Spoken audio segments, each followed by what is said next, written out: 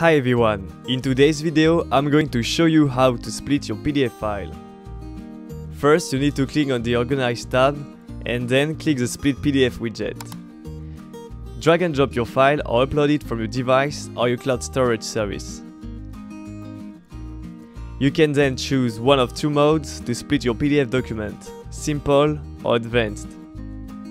The Simple mode will split your document into a fixed number of files. And with the Advanced mode, you can select multiple pages manually. If you choose the Simple mode, write in the box the number of pages to split, then click on the Split button. If you choose the Advanced mode, click on the thumbnails to select pages. Then, if necessary, click on the plus button to start a new selection of files to extract. Click on the Split button to finalize the operation. You can now download your PDF files to your computer or save them directly to your favorite cloud storage service. All documents processed with AVPDF are automatically deleted from our servers after 30 minutes. If you prefer, you can delete your file manually right after processing by clicking the bin icon.